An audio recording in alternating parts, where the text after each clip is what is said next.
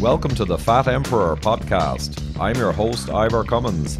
We're supported by the Irish Heart Disease Awareness Charity, which advocates a simple CT scan to reveal your CAC score. So, know your score and take action to prevent that premature heart attack. Everything you need to know will be right here. And you know, an irony, God, the ironies are going to fly here. The irony is, went to a low-carb diet because he was exposed, he was scanned with fatty liver and his gamma-glutamyl transferase was up over 100. And I told him, that's fatty liver, right? That's diabetes. Yeah. He went on a low-carb diet for just 4 to 6 weeks, collapsed all of his bad markers, GGT and I think ferritin, and everything looked fantastic. The doctor got a shock, but his bilirubin had gone up significantly. Yeah, so I mean, which may have been just if you're under less oxidant stress, then you might not be depleting it as much. Obviously, there's other pathways involved in bilirubin circulation, but yeah, but I guess it seemed to be when it goes up, it's a bad thing. But just to your point, it's a little bit like uric acid. I mean, we always associate uric acid as being deleterious because it's associated with gout, etc., etc. But uric acid is also an antioxidant. I'll tell you some other ones. Is melatonin is a powerful antioxidant, and there's nice evidence there that actually can reduce damage. Now, and absolutely, I've heard that. Now I will, and if with good sleep cycles and all, you probably optimize your melatonin compared to shift working and all the other negative effects of bad sleep. But all of the antioxidants you're talking about now, they're endogenous, internal, made by your body antioxidants, which can be very powerful. I think though the external antioxidants, that industry portion, nutraceuticals, I think they have very limited effectiveness compared to endogenous, what you're talking about. I think I have to agree, but I would probably extend something a little bit further. So rather than talking about antioxidant, we'll talk about anti-glycation. And there is a substance, I don't know if you've heard of Carnosine. Now that's Carnosine with an S, not Carnitine. Everybody confuses the two. That's actually been shown to be a glycation inhibitor, and it can actually reverse glycation as well. And it's been shown to lower HbA1c in type 1 diabetics, and it's also been shown to reduce kidney damage. So, and the way I think that, you know, it has all of these benefits, the downstream benefits, is by interfering with glycation on LDL particles, and it has been shown to interfere with glycation of LDL particles, then you prevent the downstream effects of the oxidation and the subsequent damage. Well, the whole cascade, you cut it off at the knees somewhat. So, and I guess that is an exogenous supplement, which I occasionally, if I've got a patient who I consider particularly high risk and I see a hell of a lot of glycation or oxidation when I have a look at their lipid profile, then I often do recommend substances to inhibit glycation and to inhibit oxidation while they're in a high-risk phase. Excellent. And you know what, Carnosine, you immediately rang a bell there, because several months ago I met a couple from England who they're promoting an Eastern European developed scanner. I think you connect to your ankle and elsewhere. But they were saying that exactly that Carnosine in high doses, higher than the recommended doses, has a dramatic antioxidant effect. And I was meeting with them quite briefly, and I thought afterwards, did they mean carnitine? But I said, no, they did say carnosine, and I intended looking it up, but I never got a chance. Yeah, well, it's just, it's two amino acids complex together. It's a pretty simple substance. Oh, yeah, but carnitine is the one that always springs to mind, and the carnitine shuttle and all that stuff. Well, carnitine is actually, I mean, I'm a sports medicine physician, so what gets me out of bed in the morning is, you know, treating athletes and trying to optimize their performance. And we're actually mucking around a little bit at the moment, seeing if we can just eke a little bit of extra fat metabolism out of some of our elite athletes by using carnitine.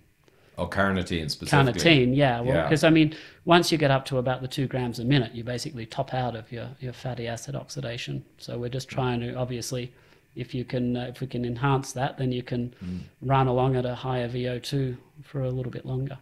Excellent. Well, that sounds like really interesting work. That's a bit of a digression. Yeah. Well, it's inherently safe as well. But carnitine, there's something else about carnitine.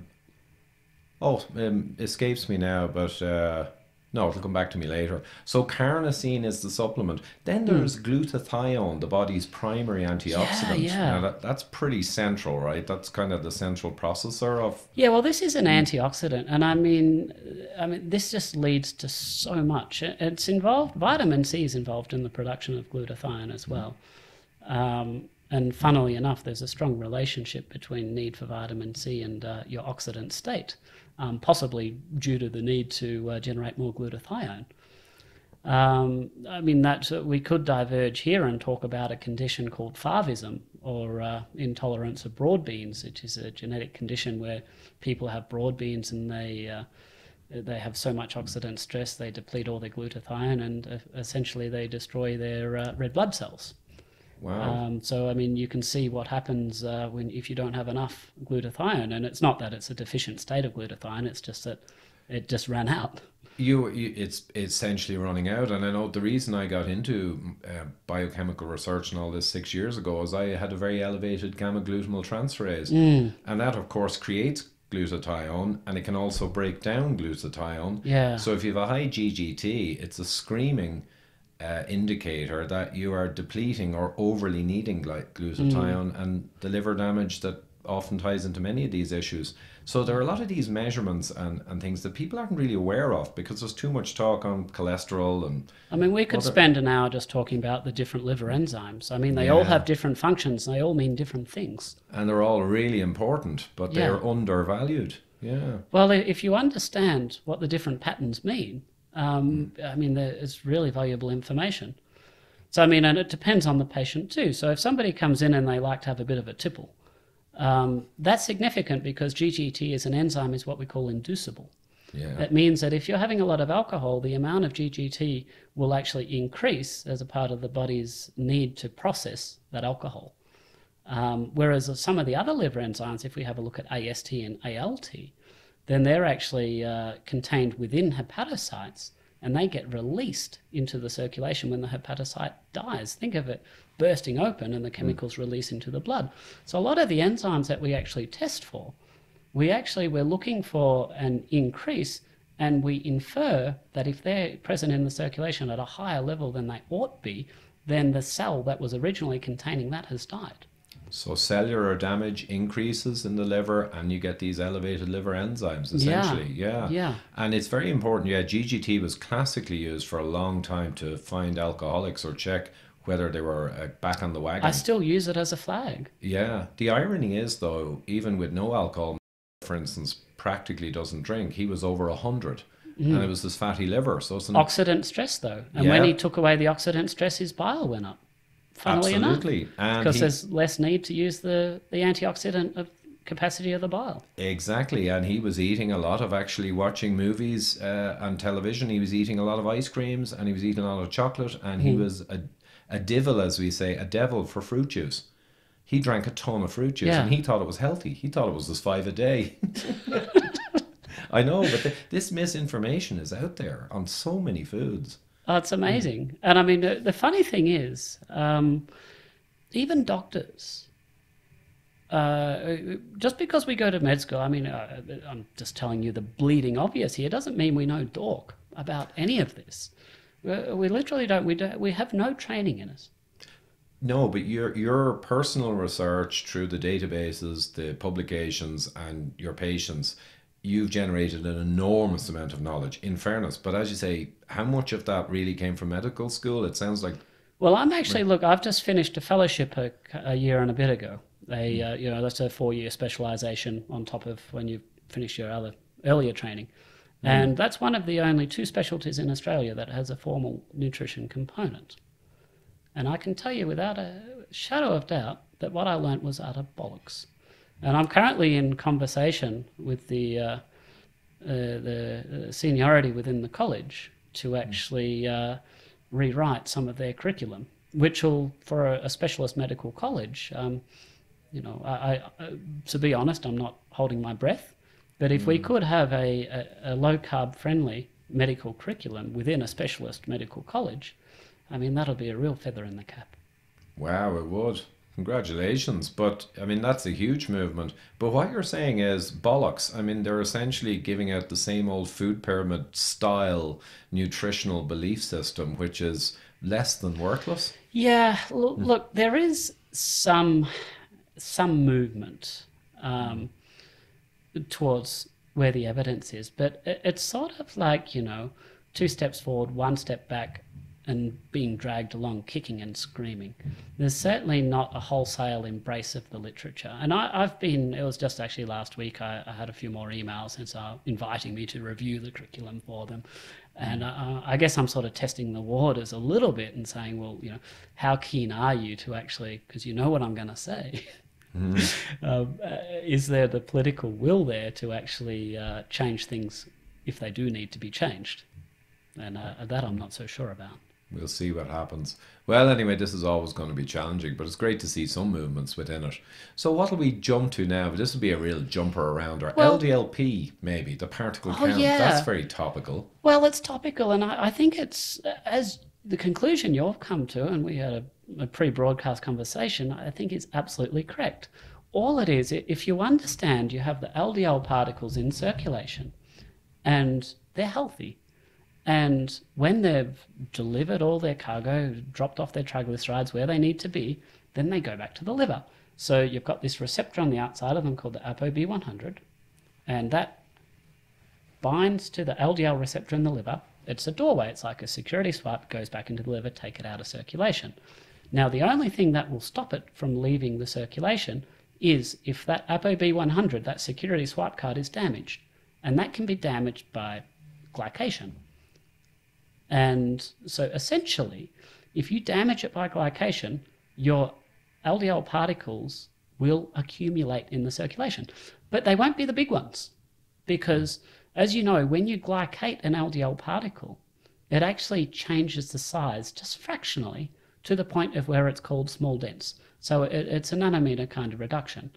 And as well as that, it's the LDL that's already delivered its cargo. So it already started out as the smallest a physiological LDL particle would be, and then you made it a little bit smaller with glycation. So if you actually were to take all of these LDL particles that are accumulating and building up and put them in a glass jar, they wouldn't actually take up that much volume because they're all smaller. So that's why the LDL particle count is actually a better marker than total volume of LDL. Of LDL cholesterol, Of LDL cholesterol, yeah. Just for people watching, the classic LDL measure was LDL-C, where you smashed up all the particles per unit blood volume and found out how much cholesterol molecules were inside them. But the LDL-P, as you say, is counting the particles themselves. The particle number, not... Yeah, so if you just got them all and smushed them in a jar and said it takes up this much room, that's the total volume of LDL. But that's not useful, because the LDL particles might be really big. They might be carrying a lot of cargo, and they might be undamaged. And most crucially is that latter point. They may be undamaged or they may be damaged LDL. So if you have a guy who's got a 2,200 count and another guy who's a 2,200 count, orthodox medicine, I fear, sometimes thinks, well, they're both high score, they both have a high risk. One guy has no glycated, no damaged LDLs, and his glycocalyx and endothelium is all in great shape, blah, blah, blah. And his HDL is working fantastic to efflux any that get into the wall, right? The other guy beside him, everything could be in a mess. One guy is really high risk, one guy is not high risk. But if you just look at the number, you don't know. Yeah, I mean, that's true. That's true. I mean, I really like, I do a couple of tests. I do a lipid subfraction where we actually fractionate it. Basically, it's pretty simple. You just, you put the substance in a gel and you centrifuge it through, and it will travel down through the gel based on its density, basically. You can do electrolysis where it separates out based on charge, but I just like the density. Then the particles get separated out by size. And in addition to that, I can do a special test for oxidized LDL using monoclonal antibodies that will bind to the antigen or the epitopes on oxidized LDL. So I combine those two tests, and I also, I've got the benefit. I can do I can do A1, which is found on HDL. I can do B100, and I can do LP(a). So I'm so lucky as a medical doctor. I can actually have a patient come in, and I can do a complete analysis. And I'll be honest though, most of the time I have people seek me out. They know I'm relatively knowledgeable about cholesterol, and they say, my GP wants to put me on a statin. I need you to reassure me, I need you to do all these testing on me. 9 times out of 10, I say, you can do the testing. It'll cost you this much money. I don't recommend it. And the reason is because we can usually infer enough. The people that seek me out are usually on a healthy diet. They're usually ketogenic. They usually got a triglyceride that's as low as you like, and a HDL that's outside the normal range being high. So we can run the metrics there, and we can just play probabilities. And we can say, almost certainly, your profile is going to be okay. So look, a lot of people come in there and just say, look, I understand the theory, but I just want the comfort that I get from seeing a pretty coloured graph, or what have you, and we'll often do that. But usually, I actually recommend people not to do it, simply because they'd be better off spending that money on a massage. Thanks for tuning in, guys. If you're watching on YouTube, you can see my subscribe button in the middle of the screen, a free viewing of the Widowmaker movie on the far right, and myself and Dr. Gerber's book, Eat Rich, Live Long, on the left.